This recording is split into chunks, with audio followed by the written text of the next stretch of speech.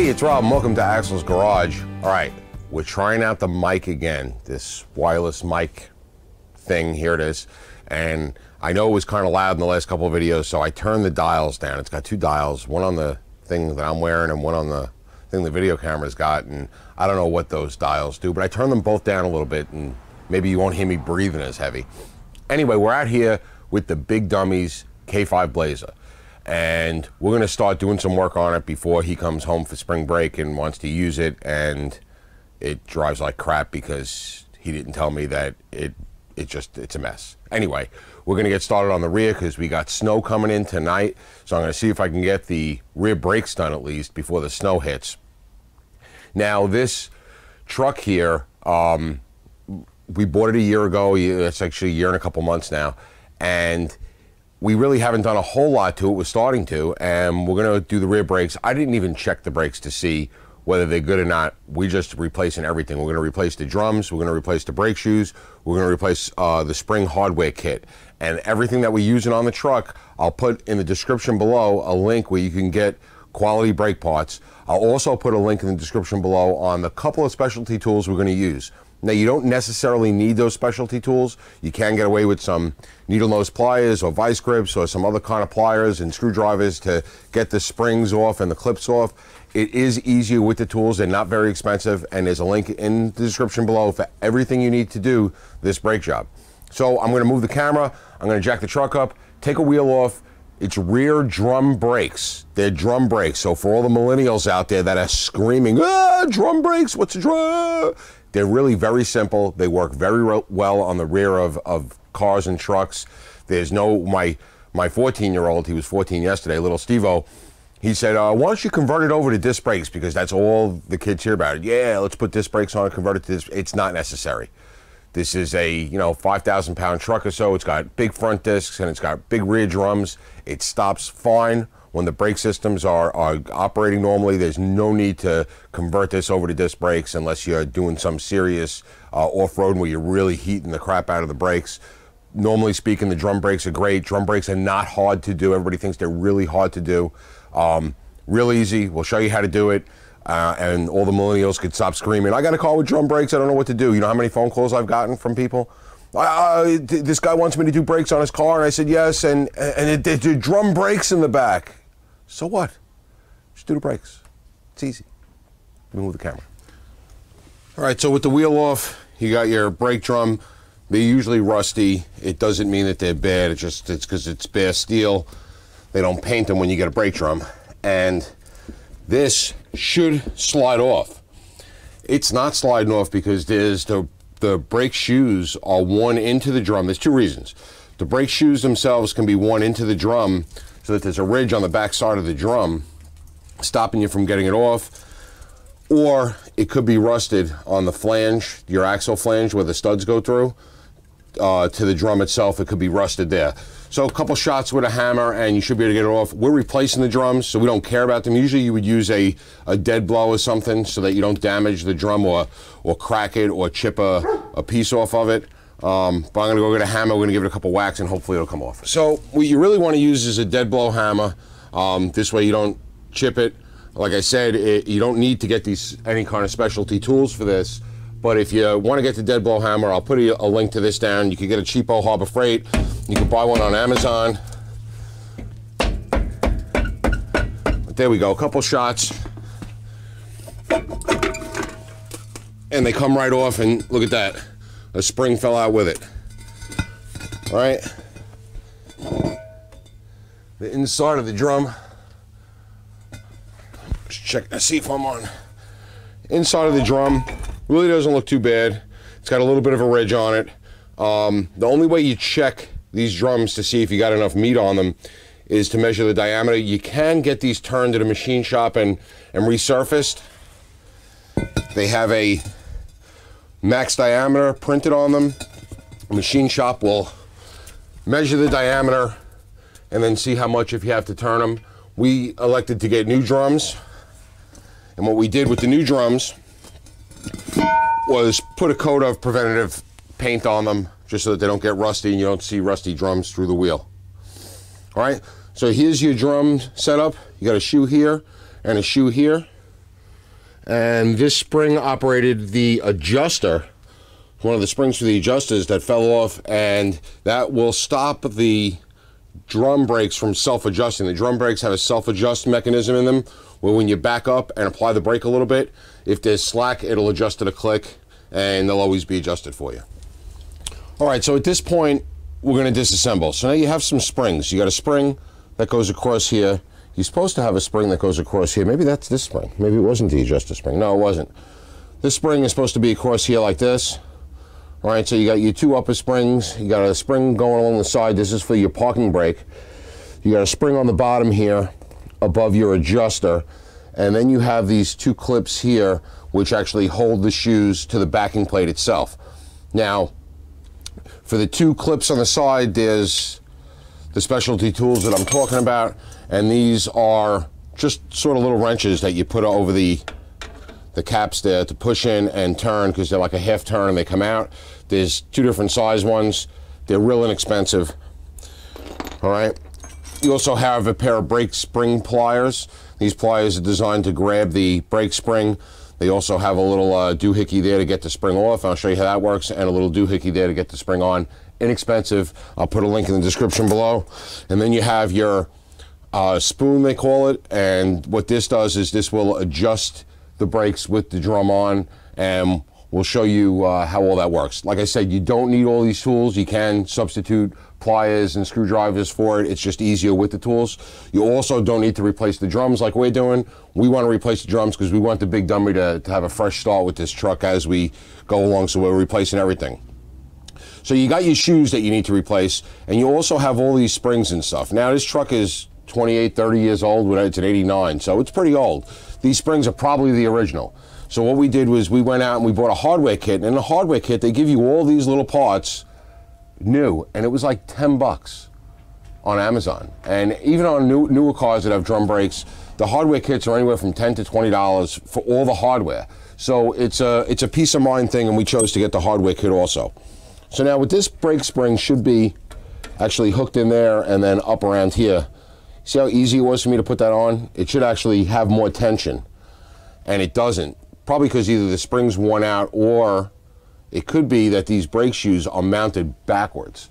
And that's the one thing about brake shoes that have different length. You can see the brake material on this shoe is longer than the brake material on this shoe. Well, the rule of thumb that I was always taught was to BOB it is, big on back. And the big shoe, the longer shoe, goes on the back of the vehicle, and the front shoe goes on the shorter shoe goes on the front of the vehicle, because the big shoe is supposed to be your primary shoe, and this is supposed to be a secondary shoe, or a floater shoe they call it. So when we reinstall, we're going to put the big shoe on the back and the short shoe on the front. Guys that haven't done or aren't familiar with drum brakes, it's always a good idea right here, especially now with smartphones. Just snap a picture of the setup so that if you have a little confusion, you can always refer back to your picture of where exactly the springs go. Another trick to do is just do one side at a time, and you can always look at the other side to find out where all your stuff goes. It's just the other side is the same, just a mirror image. It's backwards, but pretty much it's the same. The problem with, you know, doing it like it was on there is if the guy before you didn't do it right, then you're not going to do it right again. So like in this situation where the shoes are reversed, you have to know just a little bit, or just do a little research. All right, so now getting the springs off, you know, you saw how loose that one was. This, I used the wrong end. This little doohickey here on the end of the brake shoe pliers is actually to get the spring. So you put it on, you turn it, and it pops off like that. The spring is completely shot. And then what I like to do is, I like to lay them out on the ground, sort of in the position where they should be going.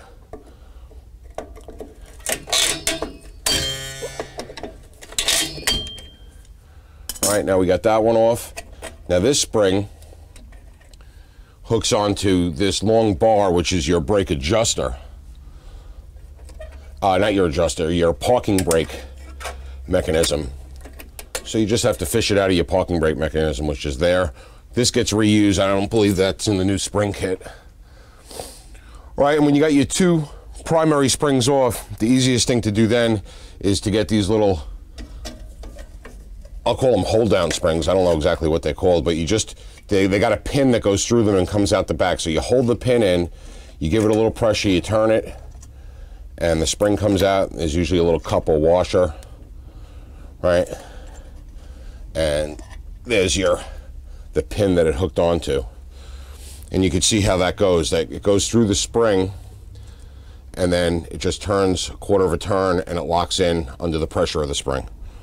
All right, and what I like to do is just put these exactly how they were in and lay them out with my other stuff so I know exactly where it goes. Now this shoe here is sort of free, except it's hooked on the bottom on one spring on the bottom, but you can flap it down and get it out of the way and unhook it from that last bottom spring like that. And here's the shoe. This should have been, like I said, on the other side. All right, down on the bottom here, this is your adjuster spring, and it went in just like that.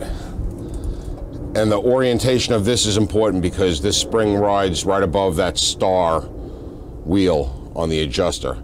So I'm going to put it down in the right direction, and then this is your star adjuster. Now this is real tight to turn, and this is what adjusts, and this needs to be lubricated and needs to turn easy, because this is what turns on these little teeth, and on a little lever there rides on these teeth, and that's what adjusts it every time you back up.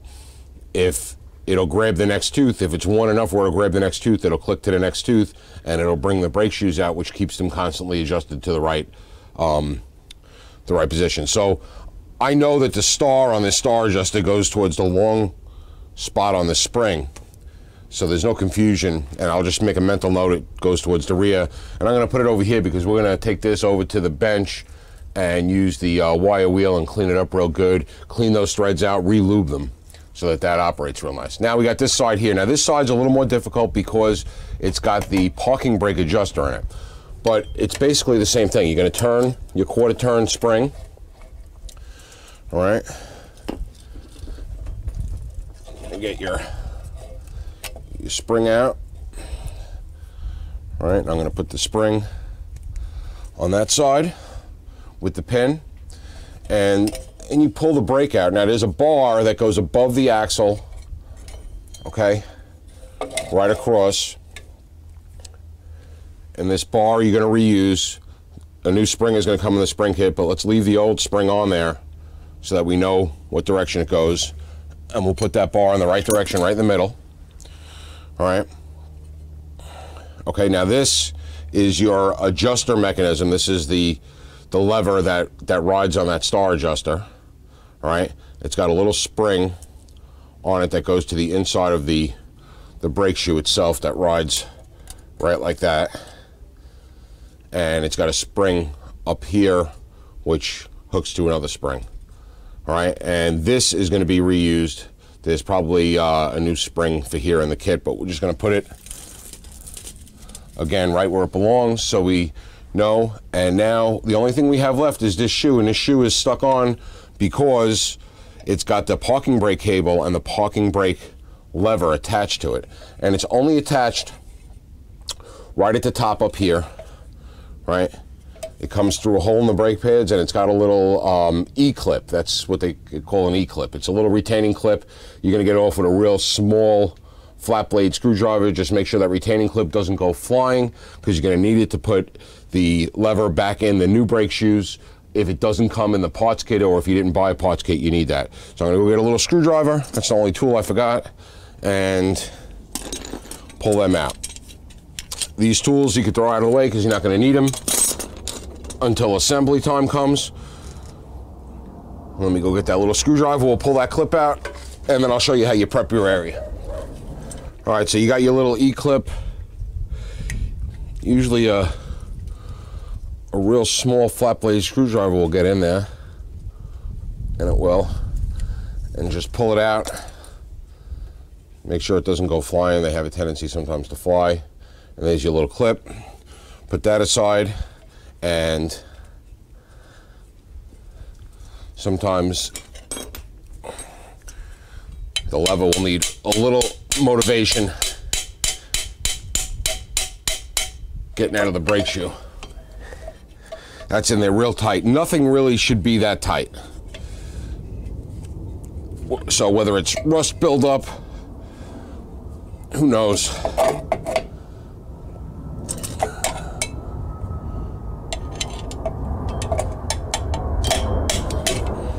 All right, that's proving very difficult to get out. So let me see what we could do here.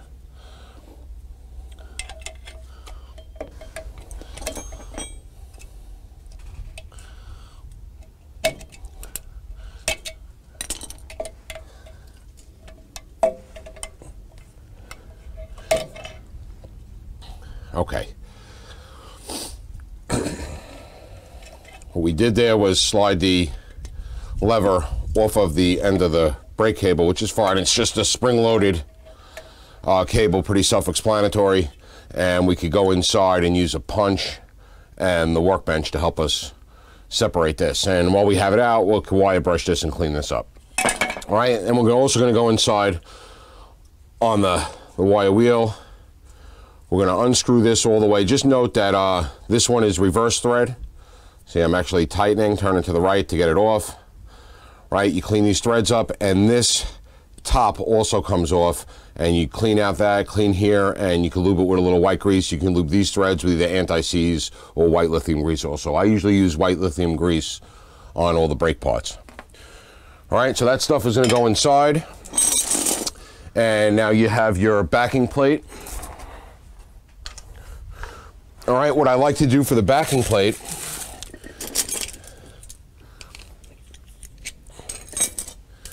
is to get some brake parts cleaner. And before you start that, I should say, just check your wheel cylinder. Make sure you have no seepage. It should be dry. If you have any kind of greasy seepage around these rubber boots, then you got to replace that wheel cylinder. And you can either rebuild them or you can buy replacements. It's easy enough to buy the replacements. Some vehicles, this little thing comes off. I don't know if this one does or not. Could be just rusted in place there. All right. And you're going to spray it all down with brake cleaner. And what I like to do is take a brush and get in there with a wire brush and clean everything off really good.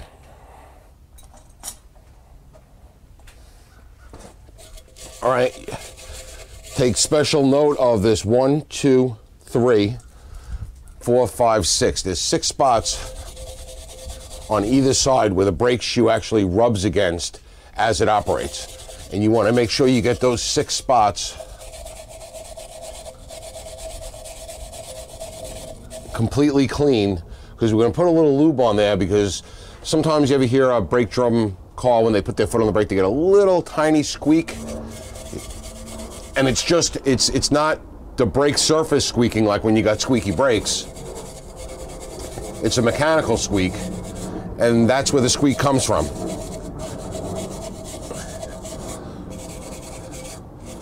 So you make sure you clean those pads good. All right, if there's any flaky rust, you want to get all that out.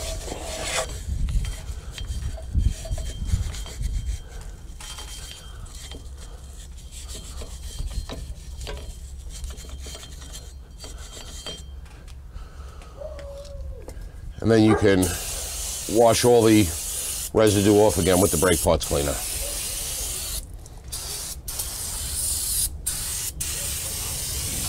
Let me just see here.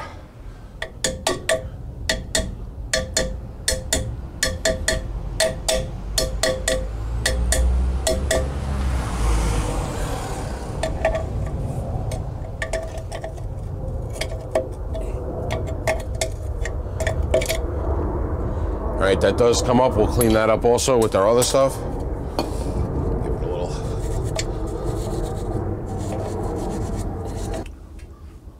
All right, now we got everything clean. We'll go prepare our new parts. All right, so that was the disassembly. Now that everything's cleaned up and I got that backing plate area clean with the brake clean and the wire brush, what I'm gonna do, and just because I have an illness, and it's an old truck, so you wanna you know, I really want to protect the longevity of it. I think this is a kind of truck that we might keep forever. You know, the big dummy, it's his first car, and I know that when I got my first K5, and everybody always has a soft spot for their first square, you want to keep it forever, because I let mine go real cheap many years ago, and I wish I had it back. So we want to keep this thing good. So what I'm going to do, just like I did with the Jeep in a video a few months ago, completely not necessary and related to the brake job, but while we're in here and we got everything apart, what I'm going to do is I'm going to take some degreaser in a bucket with a nice long scrub brush, and I'm going to scrub the inside of the wheel well up. I'm going to get the side of the chassis. I'm going to get everything I could sort of easily paint in this area, including the backing plate and maybe the rear end right up to the leaf spring mount, and I'm going to scrub it all down, let it dry out good, and then hit it with some protective paint. I like to use the POR 15 or POR 15 in the aerosol. Give it a nice coat of chassis black. This way it'll look nice, and it'll add a little bit of protection, a little rust protection and longevity. You could use Chassis Saver, you could use Rust-Oleum, you could use whatever you want. But if you can clean off that flaky rust, maybe hit it with a wire brush anywhere where it's flaking, and put some kind of either a rust converter, rust encapsulator, or some kind of, you know, POR paint like I use, it'll add some years to the longevity of this truck. And that's what we're going to do. So that's going to be it for this video. I'll continue once I get it all cleaned up, painted, and ready to go. We'll make a second video, which is the installation of the rear drum brakes. Like I said, real easy. Everything we're going to buy and use in this little project, I'll put in the description below. Do it yourself, guys. Don't pay somebody to do this stuff. That's it today from Axel's Garage. Hope you enjoyed the episode. If you did, thumbs up. Come on, the button's right down there. You guys are always afraid to thumbs up. Comment, let me know how this mic is doing now that I turn those dials down just a little bit. If you think I should turn it down a little bit more, let me know. I don't know what the dials do, but I did turn them down so that you don't hear me huffing and puffing as much. Especially when it's cold out, you tend to huff and puff like that. But that's it today from Axel's Garage. As always, thanks for watching.